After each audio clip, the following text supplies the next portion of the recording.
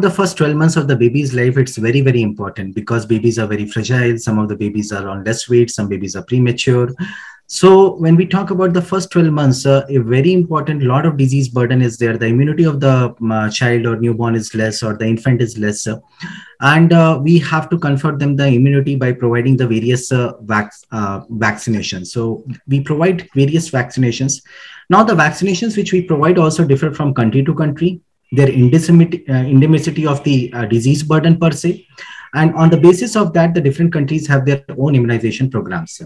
So in India, we have an immunization program for less than 12 months, where we give the vaccinations at the time of birth. At birth, we give the BCG vaccination, which is a tuberculosis vaccination, which prevents secondary tuberculosis. Followed by that, we give the hepatitis B vaccination, which is a very important game changer since the year 1995 and onwards, since the vaccination came into the picture. And a huge burden of the hepatitis B or the chronic liver disease has reduced after this vaccination. So hepatitis B vaccination we give, and we try to give it within 24 hours after the birth. And the third vaccination we give is oral polio vaccination. Then at 6 weeks, 10 weeks, and 14 weeks, we do the immunization again. Here we do a lot of number of vaccinations, which includes like diphtheria, pertussis, tetanus, polio again, which is mostly given in the injectable form. It can be given in the oral form also. And then we have Haemophilus influenza B vaccination and pneumococcal conjugate vaccination, again hepatitis B vaccination, and rotavirus vaccination. So they are kind of actually 8 vaccinations which we give at 6, 10, and 14 weeks. For the proper uniformity and for the ease with which these can be given, and there should not be any much confusion, over a long period of time with the revised committee meetings and with a lot of experts sitting together, they have come to a conclusion that 6, 10, and 14 weeks vaccinations are mainly given on nearly the same. And many times the combination vaccinations are done, which I think will be discussed later in the session. Yes. So that it is easy for the babies to take it and they get prevented against mostly 8 diseases per se. Then we do a vaccination at 6 months and 7 months, which is a flu vaccination. Flu has been really, again, a very important vaccination over a period of time, since the time we have seen the epidemic of swine flu in year 2009, 2010 in Pune and Maharashtra and many other places. And many other flu problems, or the increase of allergic problems in the country because of the pollution and other things. So how the flu vaccination helps. And again, after the COVID, again, it has proved that the flu vaccination really helps. So 6 and 7 months, we do the flu vaccinations. Followed by that, we also do a typhoid vaccination, or 6 or 7 months, depending on the comfortability of the practitioner.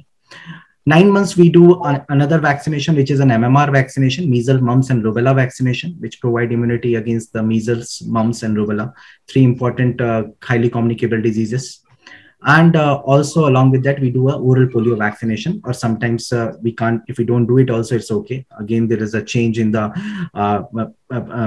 guidelines by the Government of India Immunization Program and Indian Academy of Pediatrics Immunization Program. Then we do a 12-month vaccination, which is again a vaccination of hepatitis A.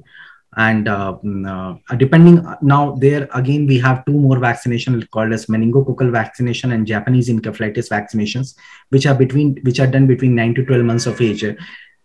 Again, depending on the endemicity of the problem. These are optional vaccinations, and overall, as we talk about the Japanese encephalitis, the WHO recommends that the Japanese encephalitis is quite prevalent in overall India, and we should take the Japanese encephalitis vaccination. And meningococcal vaccination is another optional vaccination we give to the children. Now, when we talk about these vaccinations are over a long period of time, equally spaced over a equally spaced over a 1 year. Because first of all, we give a lot of them first because we have to provide immunity to the baby. Repeated vaccinations of the same diseases also cause a proper immune response. Otherwise, the proper immune response is not elicited.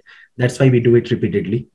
And also, it gives us an opportunity as a pediatrician or as a healthcare provider to check the babies in their infantile age properly. How is the growth happening? How is the development happening for the baby, which is again a part of the immunization. So these are the number of the vaccinations we do over a period of 1 year.